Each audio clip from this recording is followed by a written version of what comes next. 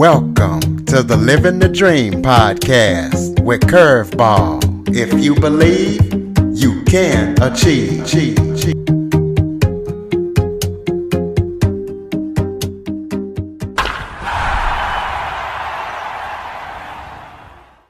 Welcome to the Living the Dream with Curveball podcast, a show where I interview guests that teach, motivate, and inspire. Today, I am joined by elite business coach, two-time best-selling author, and the host of the Step It Up Entrepreneur podcast, Tomas Keenan. And he has expertise in roadblocks that entrepreneurs face and how to overcome them. So we will be talking to him about his story and everything that he's up to. So Tomas, thank you so much for joining me today. Curtis, this is great. I'm really appreciative of the opportunity to get in here, have a real high-level, genuine conversation with you, and of course, provide some value to the listeners. Absolutely. So start off by telling everybody a little bit about yourself. Yeah. 44 years old as of a couple days ago, which is wild. I used to think this age was old, and now at the age of 44, I don't feel old, which is wild. Born and raised Long Island, New York, spent my first 40 years there, and I fell in love with cars and car audio at around the age of 16 or 17. And that was it. Like, I was hooked, and hook, line, and sinker. Nothing else mattered. Went all in on me in the car audio world.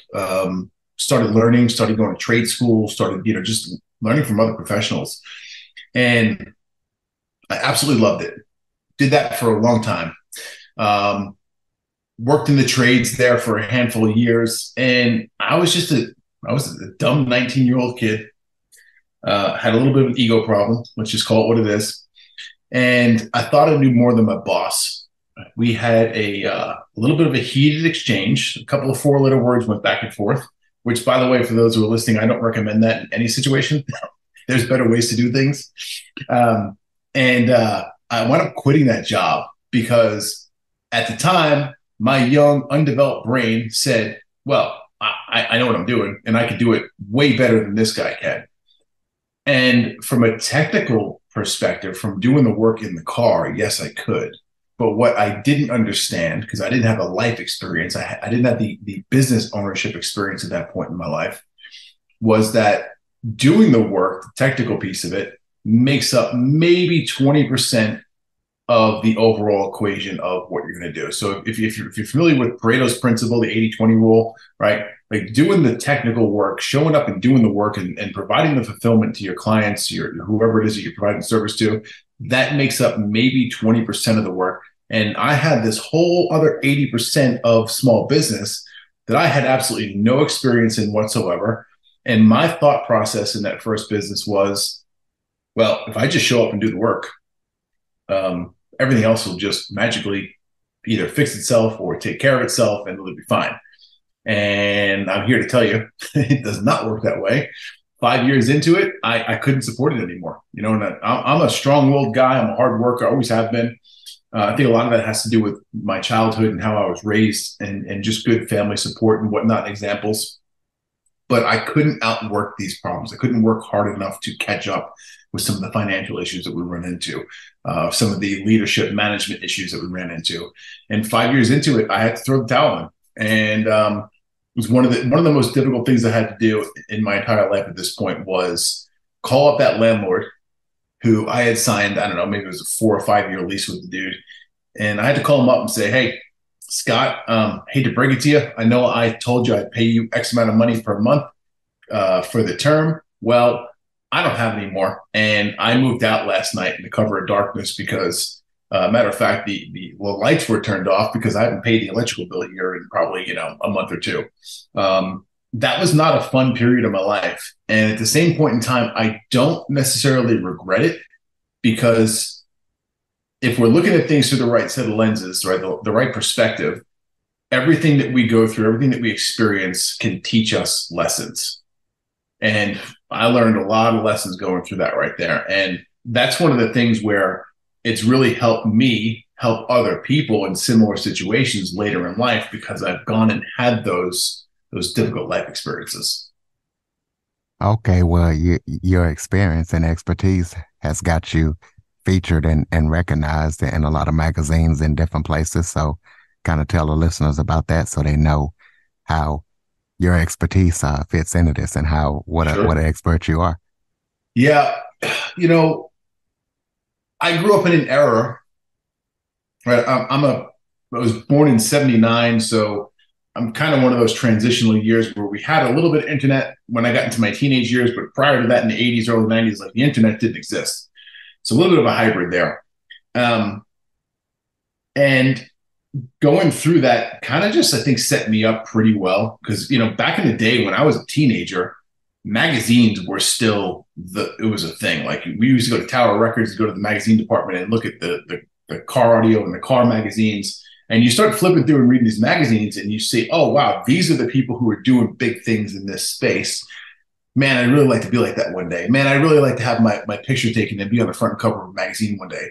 Man, it's kind of cool. This guy who I've met before and actually done some work with just wrote an article and talked about his experiences or basically established himself as the authority within the space because he wrote a technical article in one of the car audio magazines. Like, wow, that's pretty cool. That was inspiring to me at a very young age. And I never thought I'd have the not the means. I never thought I had the ability to do it. And as you wind up moving forward, you progress in life, you meet more people, you meet more experienced people. And what I found is other successful people typically have no issues, no problems whatsoever sharing with you the exact bullet points or steps that they took in order to achieve success.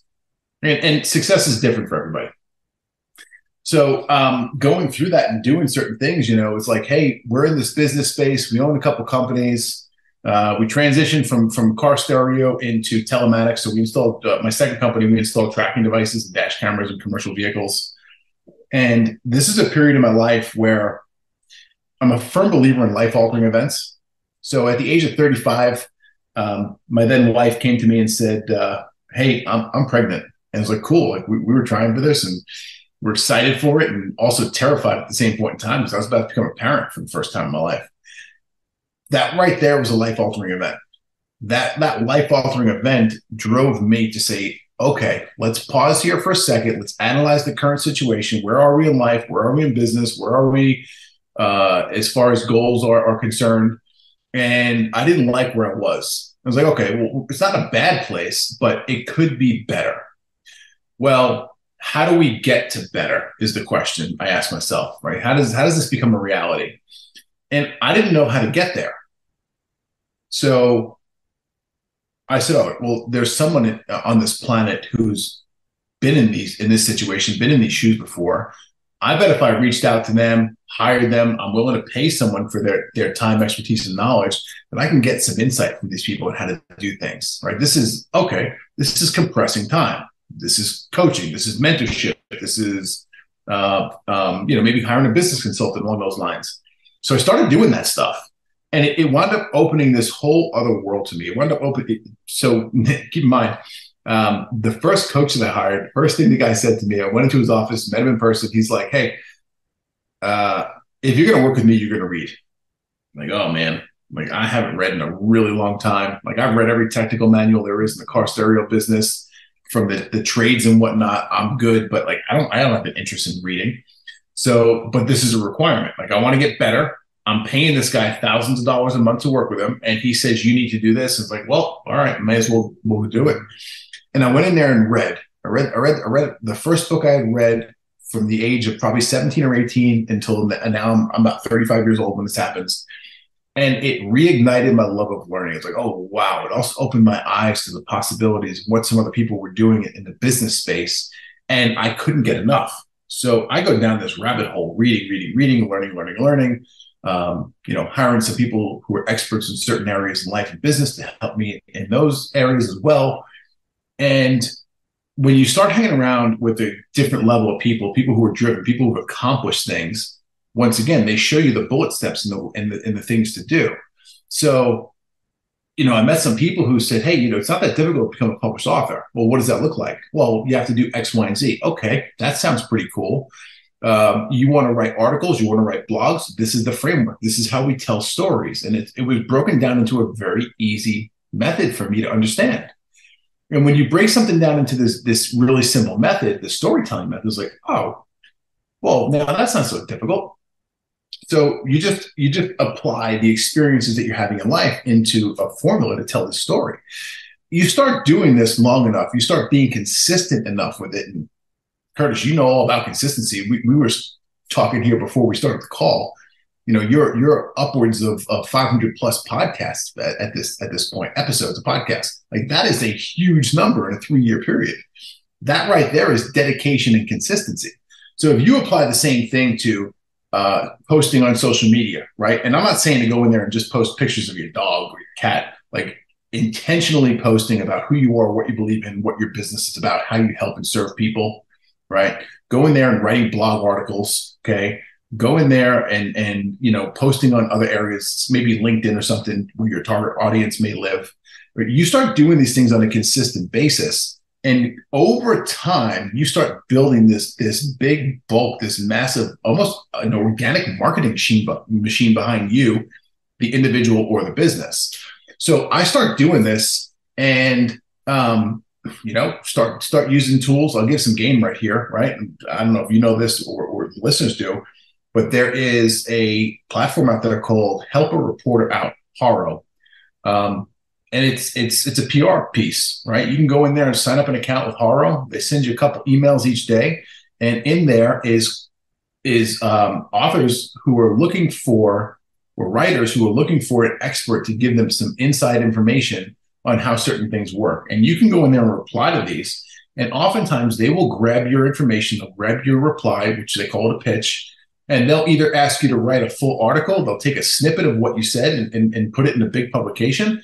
Right. So if you do this and you submit a couple of replies each and every day, sooner or later, like just the odds are going to be in your favor that someone's going to pick up your content and publish it. So again, the consistency is what moves forward here. The consistency is what makes things happen. If you try it once and you fail, and then you say, that doesn't work, well, go back and try again. Right. Same thing in the business coaching space. Maybe you went and hired a business coach and it didn't work. Well, did you do the work? Right. Did you continue trying, or did you just give up after the first shot? Did you fail your first business? Cool. Well, did you give it a shot round 2? Because now you're a more experienced individual. So the consistency and continuing to show up is everything, in my opinion. So I continue to do this throughout the career, throughout the years. And with that being said, I wound up getting picked up, and I've been published in multiple magazines at this point in my career. Some of them are small snippets and quotes. Some of them are full-length articles.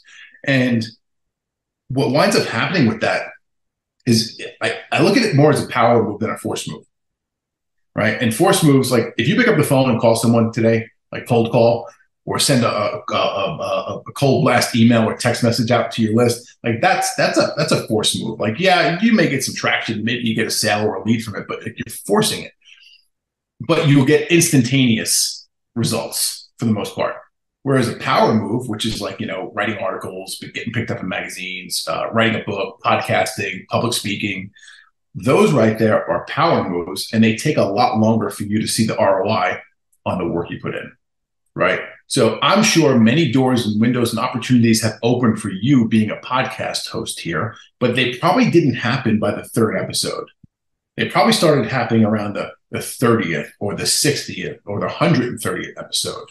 Right. And that's the power of consistency and showing up day in and day out and putting your best foot forward, even on the days when you don't want to show up. Right. And for me personally, I've gone through a development process where, hey, I came in here to get better in business, and you start going down that hole and you realize, okay, well, the top people in this arena are doing things a bit different than everyone else. Well, what else are they doing? Well, they're working on their mindset. They're working on their body physically. They're watching what goes in their mouth.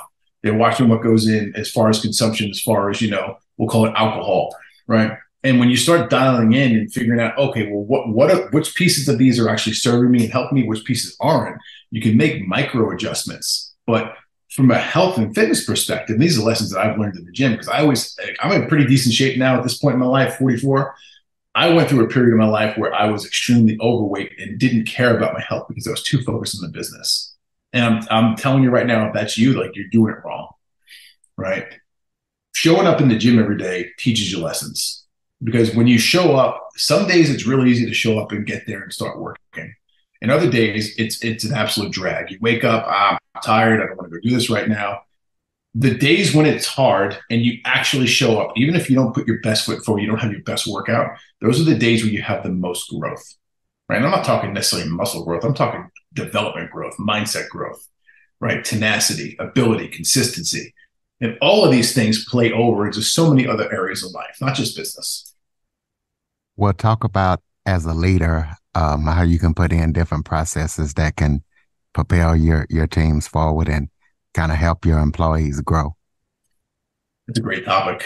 That's a great question you asked too. I was recommended a book a couple of years ago, and this book caught me so hard that I sat down and I read it cover to cover on a Sunday. Just sat on the couch at home. I remember it was a cool. I was still living in New York at the time. It was a cool fall morning.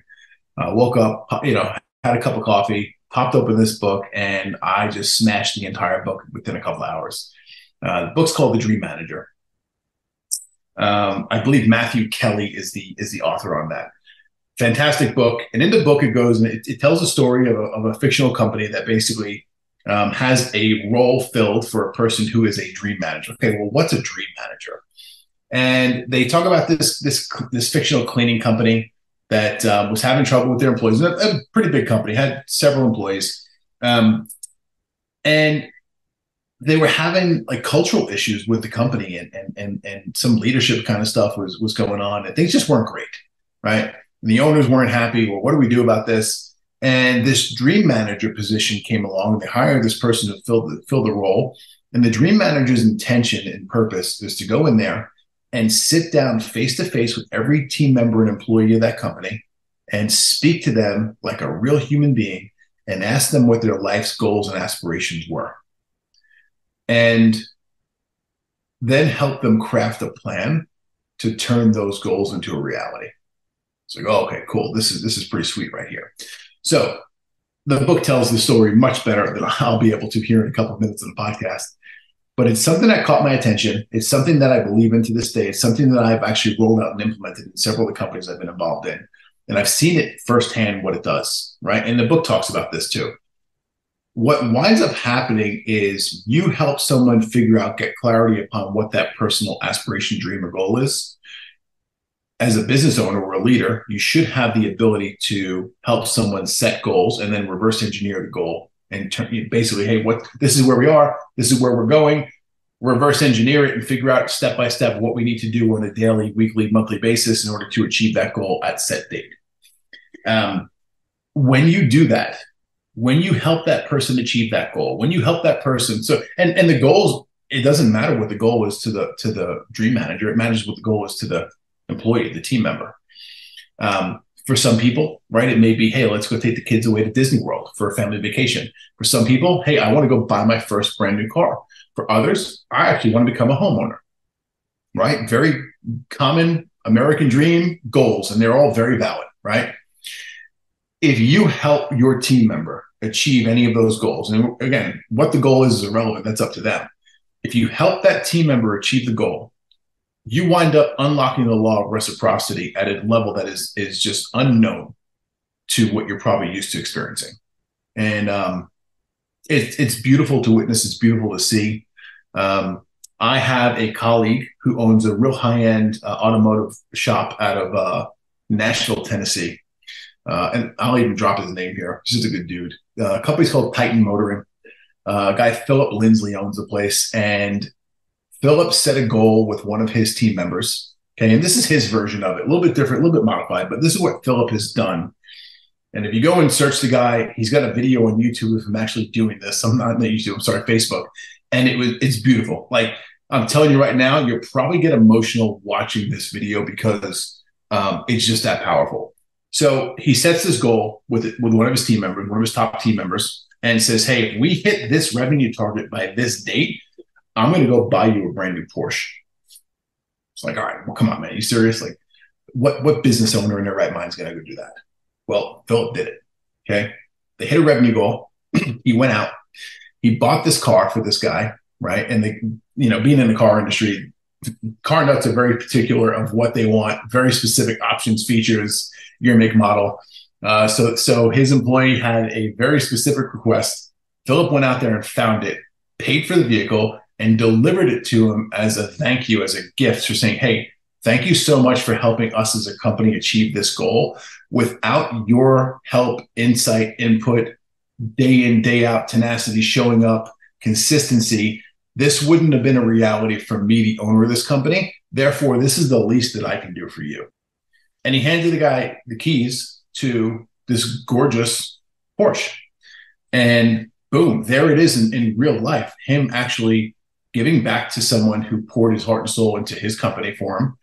And now, I mean, do you think not like this gentleman is going to be almost golden handcuffed or tied to Philip for eternity because he's so grateful that he bought him this vehicle, right? Like that's the beauty of this. And it's not like it's not done in a malicious way. It's done in a way where there's a win-win for everyone involved. And I think if you can create any situation from a leadership perspective where everyone wins, that to me is a really good sign of leadership. Well, let's talk about how businesses can hire and retain the right talent. One of my favorite topics. I think that most small business owners skip over this step from the beginning. So let's backtrack a little bit before I get into the answer to that question. I've made this mistake myself in small business. So if this is you, I'm not calling you out. I'm shedding some light on the situation because I've personally done this too. Most people go in, they start a small business and they skip over the foundational steps. So they go in, they get the LLC or the S corp, whatever they get, right? They get the QuickBooks account or the CRM. They get the website domain. Maybe they could build the website. Maybe they go and order business cards, right? And they get all this stuff in place, all the bells and whistles, so they look like a business, yet they've done no business yet. Okay, cool. So you just spend a bunch of money and you have nothing to show for it so far except for some debt. You start putting your packages together. Okay, what are we going to offer everyone? What's the service? What's the widget? What's the project? Whatever it is irrelevant. You start selling. Okay, once you start selling, you now have to start fulfilling. So if you sell a widget, now you have to go fulfill on the delivery of the widget. If you sell a service, now you have to go fulfill on the service that you are providing. And that is the beginning of the rat race, right? So awesome. We sold something, fulfill it. Let's go back, sell something again. Let's go back, fulfill it. And you're on this vicious cycle. And the problem with that is that most small business owners have skipped over the foundational step of figuring out what really matters, what they really want, right? And for me, I look at that in three equal pieces. I call it the vision.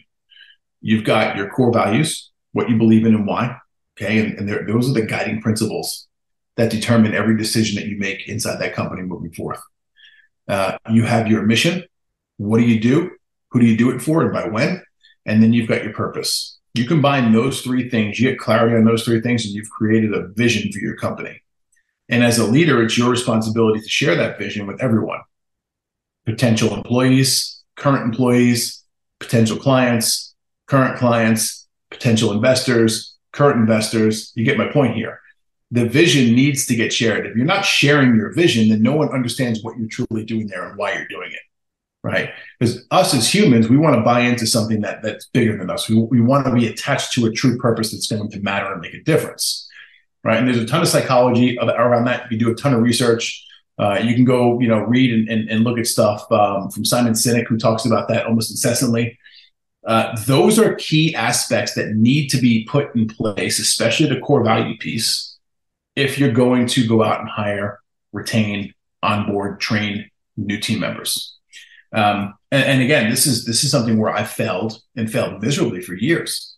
In my second company, we installed tracking devices in commercial vehicles, and we needed skilled installers, technicians out on the road installing the equipment, at the client's job site.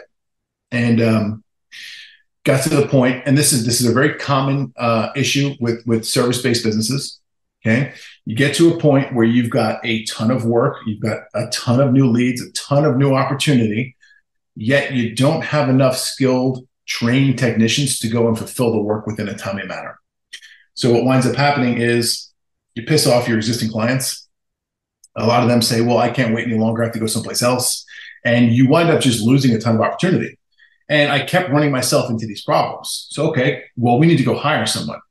And when we think of hiring, well, what do? Well, if you go in and type hiring anywhere on the internet, it's going to push you to something like Indeed or ZipRecruiter or Monster or one of those job sites.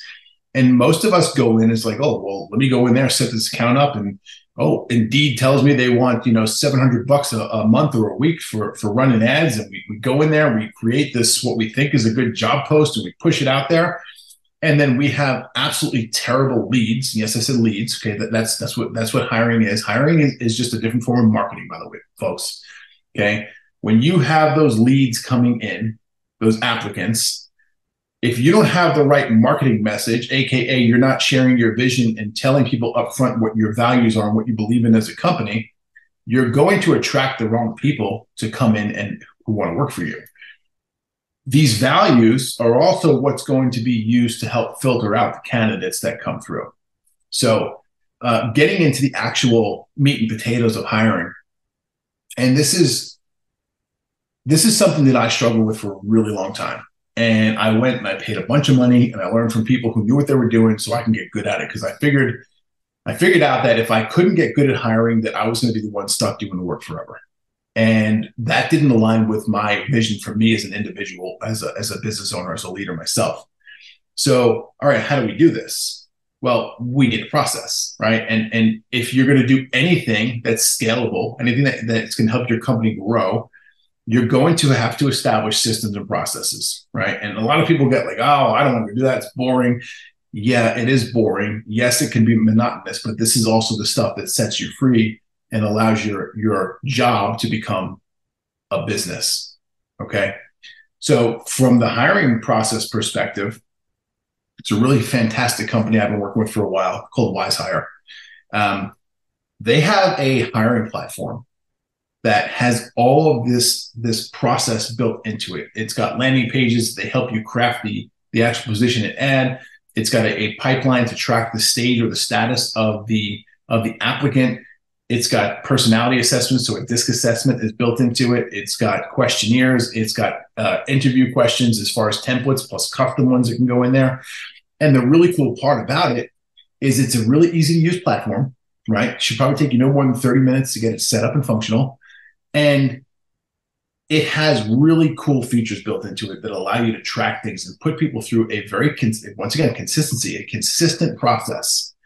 Right. This is an area that I find a lot of small businesses fail too. Is like, okay, I don't have a process. Therefore, when I bring someone through my interviews, I may have results on the backside that vary because, well, I put everyone through a different process. I didn't follow the same formula. I didn't follow the same format step by step from start to finish.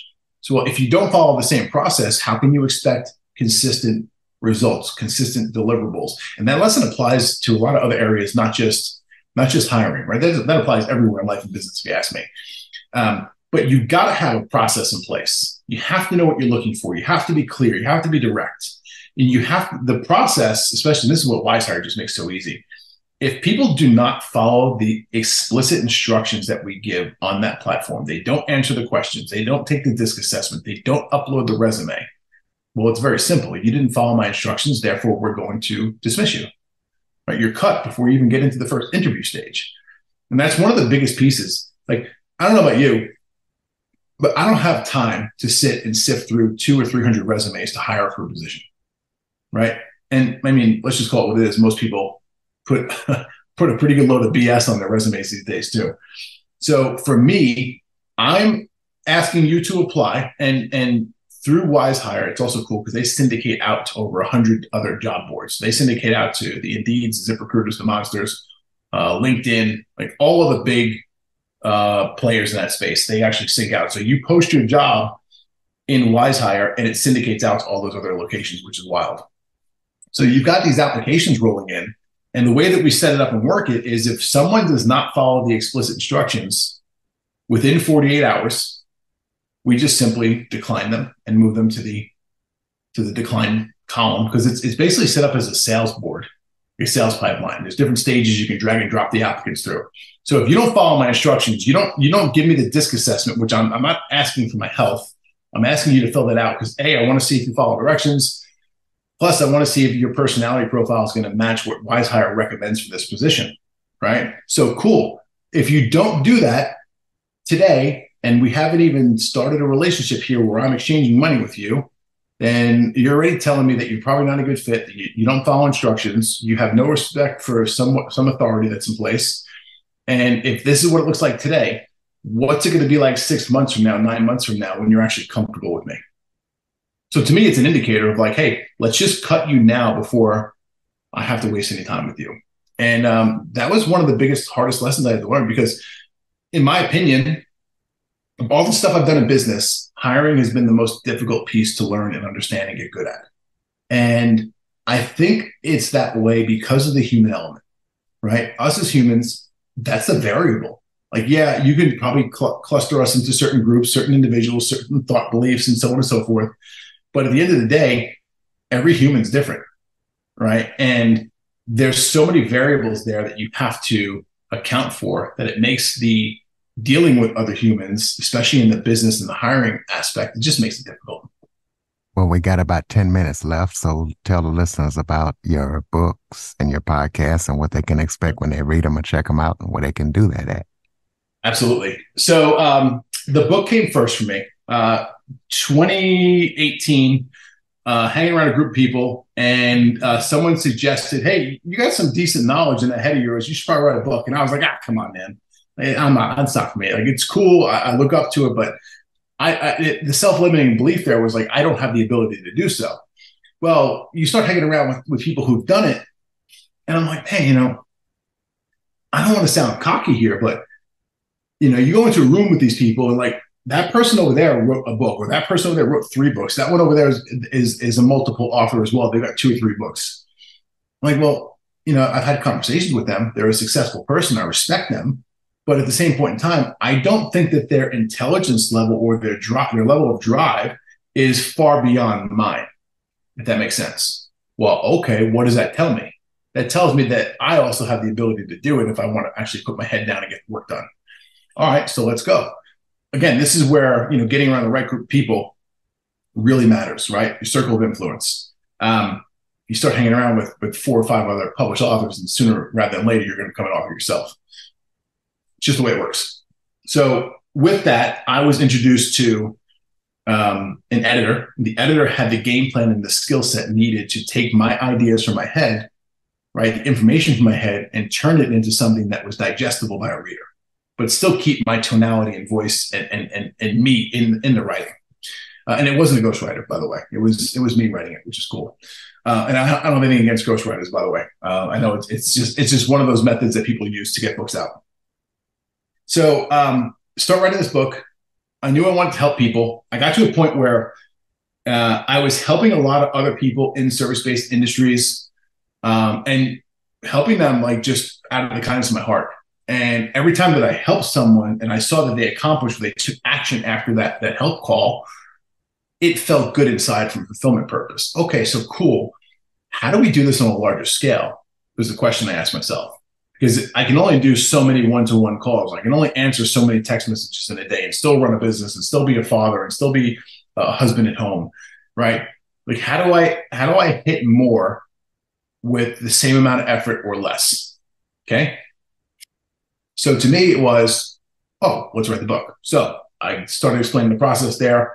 December 2018, signed a contract with an editor, and June of 2019. So 6-7 months or so it took me to put the book together and come out. The title of that book is Un-F Your Business. Yes, it's got a 4-letter word in there.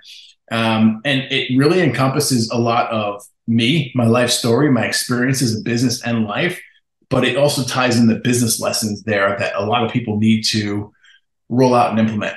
And I talked about a lot of them here. I talked about hiring. I talked about core values and the importance of establishing a vision. All of that stuff is in the book. And it obviously goes into much more granular detail on those subjects. But what wound up happening with that was I launched the book in June of 2019. 2 weeks later, I get a phone call from the president of the MEA, Mobile Electronics Association. And this is a guy who I had been hounding for about 2 years. And I kept hitting him up, sending him emails, trying to get on his calendar. And the guy he kept avoiding me. Let's just call it what it is. My intention was to speak to him because he hosts 4 big events across the country each year. And I wanted to give back to the industry that gave me my start, which was the car stereo, car audio, 12 volt automotive electrical industry. I wanted to give back in some fashion. And since he has all these events, he's always looking for speakers to come in. I had never done it at that point, and it terrified me, but I felt called to go in there and share my experience and knowledge with others. So I write the book. I get the phone call from this guy a couple weeks later, and he says to me, "Hey, I got your book. Congratulations on becoming a published author. Hey, got a question for you. Would you be interested in flying down to Dallas in about 2 or 3 weeks and speaking at my next event? I just had a slot that opened because someone can't make it." And like, it blew me away. So like, oh, wow, this is the power of becoming an author, right? This is the first door that has magically now opened itself because I now have the title of author. And trust me, I'm not saying this from a cocky perspective. I hope the listeners understand that. I'm telling you is go out there and do something that's uncommon. Go do something that's difficult, because when you do it, you're going to come out on the backside of it a better human being. And others are going to take notice, and opportunities will open themselves for you because of that. So I speak at the event, and I was speaking to my coach at the time that I was working with one-to-one. I said, "Hey, this is what's going on. These are the wins. When here, the book came out, book hit bestseller on Amazon. Thousands of copies have been sold. I'm getting emails and DMs in the socials every day with people who are just, head over heels about the book and the value that it provides." And he said to me, "Hey, you're already on a roll right now. You should probably consider doing a podcast." And he went on to explain the power of podcasting. He went on to give me that force versus power move analogy that I spoke about here a little while ago, and said that podcasting, it's a power move, right? Okay, cool. So he sold me on it. And then it was like, oh, wow. Now I've got to go put this show together, figure out this whole thing called podcasting, which, there's people doing it right now, but I don't know. I'm not the expert. I don't like the way my voice sounds. I'm not comfortable coming out here speaking in front of others. And these are all self-limiting beliefs, and they're all BS stories that we tell ourselves. And like anything else, if you show up and you're consistent and you add time to that consistency, and you add time to you showing up and doing the best you can when you can, what winds up happening is you get pretty darn comfortable in the new role, the new position, right? So like, Curtis, if you went back in time and you listened to like your 10th or 15th episode versus your 450th episode, there's got to be a night and day difference, right? The same thing applies to anything. The same thing applies if you're in the trades. The same thing applies if you're in some form of fulfillment and professional role. The same thing applies if you're a blog writer. The same thing applies if you're just starting to post on social media and share your life experiences. The same applies with hiring. The same applies to everything. But you have to show up and put the reps in, right? So I showed up and put the reps in the business, in the self-development, in the mindset, and the learning that led to the book. Showed up there consistently. I still show up there. I still market the book to this day because it brings leads into my new company. Okay. The biggest, best piece of the book. And people don't understand this. It's funny. I had a gentleman on a podcast the other day, 2-time published author, and we had the same thought process in this. And he said the same thing from his experience. The book will not make you a millionaire. However, what the book can do on the backside, the opportunities that it presents, that will make you a millionaire and beyond. And those words couldn't be truer. Like I make $1.39 for every book that's sold. Right? I'm not making a ton of money on that. Okay. I'm not selling millions of copies of my book. I'm just not being transparent here. Okay. But what opportunities are open because of it, right? What also happens is it establishes you as an authority in a specific space. So you having a podcast, Curtis, establishes you as an authority in the podcasting space. Same with me, and the same with other things that we both accomplished over the course of our careers. So this is the power of showing up every day. This is the power of getting things done. This is the power of doing the uncommon things day in and day out, even when you don't feel like it. And it's a progression path. Do the business, do the book, do the podcast, do the next business, do the events, speak on the stages, impact people, help people, and selflessly show up every day and give it your all. All right. So we probably got about 5 minutes or so left. So go ahead and throw out your website information and close us out with some final thoughts. Oh, yeah. You know, you've done this a lot, as have I. And one of the things that took me a long time to realize here, and this is marketing, by the way, folks. Anyone here who's listening, this is very common at the end of a podcast for the host to say, hey, tell the listeners where we can connect with you. Where can they learn more about what you have to offer? Awesome. The biggest mistake that I find here is that most people, and this is like a marketing rule. You don't do this in marketing. You don't do this on landing pages. You don't do it on websites. You never have multiple calls to action, right? You give people one place to go. And I got one place to send people. And I just want to give the backstory on why, because there's important reasons. It's very intentional that I only have one place to send people. So if you want to connect with me, head over to connectwiththomas.com. And my name is actually Tomas, so it's Tomas. There's no H in it. Connectwiththomas.com. You'll find a little landing page there. And on that landing page is every link to where you can find me on the internet. My websites. If you want to save my contact information, it's there, and send me an email. You're more than welcome. If you want to watch and find me on YouTube, TikTok, Instagram, Facebook, all those places, you can find all that information there. And I think it's that one singular call to action is the difference I see from people who've been doing this a long time versus people who haven't. People who have vast marketing experience versus people who have a little bit of marketing experience. And it's a big difference right there. We don't want to confuse people. We want to tell people exactly what to do. Most people in today's society are very willing to say, oh, if you just tell me what to do, I am very willing to go do it if it's going to give me the desired result that I want. So there's definitely some psychology behind it. And I implore people to go out there and read and learn more about it and study marketing. I'm a firm believer that there's a progression path here. Without marketing, there is no sales, and without sales, there is no business.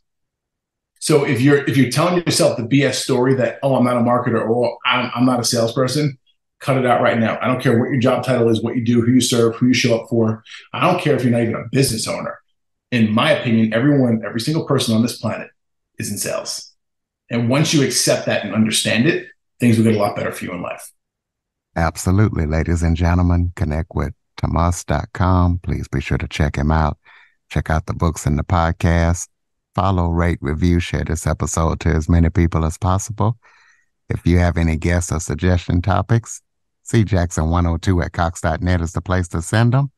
As always, thank you for listening. And Tomas, thank you for joining us and sharing your expertise. Thank you, Curtis. Have a great day. For more information on the Living the Dream podcast, visit www.djcurveball.com. Until next time, stay focused on living the dream.